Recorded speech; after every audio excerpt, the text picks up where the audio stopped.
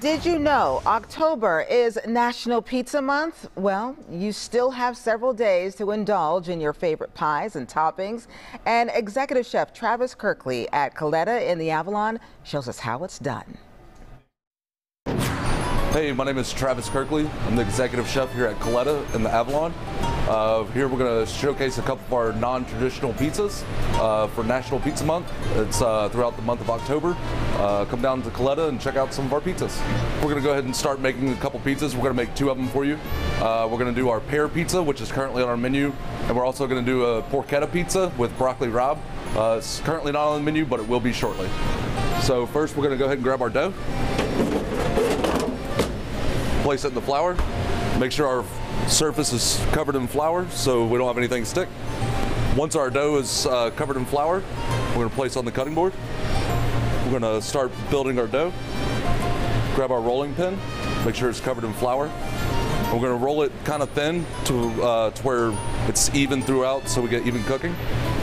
Once it's rolled out, we're going to actually start stretching our dough. You can keep doing it like this, or you can actually bring it up. A little bit easier that way. Then we're going to place onto our floured pizza peel, and we're going to start building our pizza. The first pizza we're going to do is the pear pizza. So we have gorgonzola cream sauce, then mozzarella, and this is fresh buffalo mozzarella, and then our pears that we poach in white wine and cinnamon, then Parmesan cheese, just like that. Then gently place in the oven. Just like so.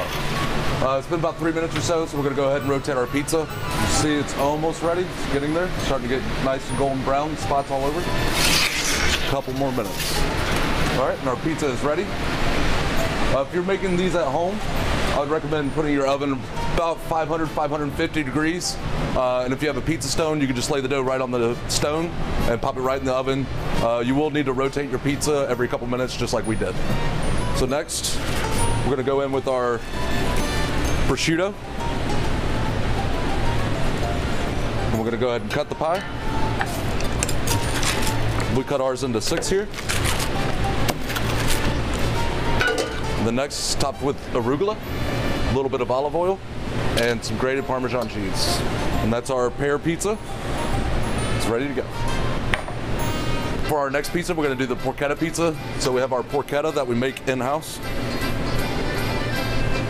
Then our charred broccoli rabe. Then we're going to go with caramelized onions. Next, we're going to use a cheese called Saint Simon. It's a smoky cheese. Just give it a little bit more smoke flavor.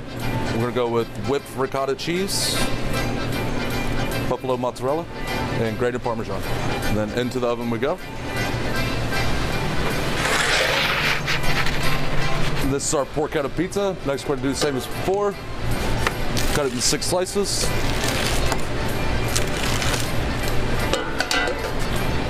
Garnished with Parmesan cheese. And then these are the 2 key components of the pizza. We got confit lemon. The citrus is going to really help with the pork and the chard of the broccoli. It's going to help cut some of the fat. And then we have some pickled Fresno chilies. And there's our porchetta pizza. Once again, not on our menu yet, but if you come by and ask for it, we'll be more than happy to make it for you. We appreciate that too. And for the complete recipe, just head over to our website, fox5atlanta.com, and click on the viewer information story.